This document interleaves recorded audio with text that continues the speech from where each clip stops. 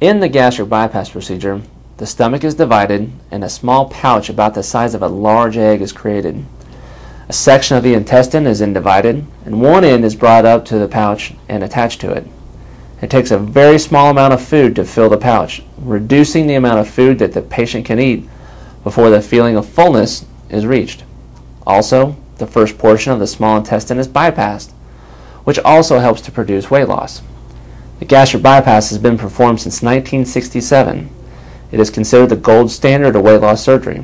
We have a long track record of excellent results. It can be a higher risk procedure than the adjustable gastric band, but it leads to much more weight loss in a much shorter time frame. Most patients will lose between 60 to 80% of their excess weight.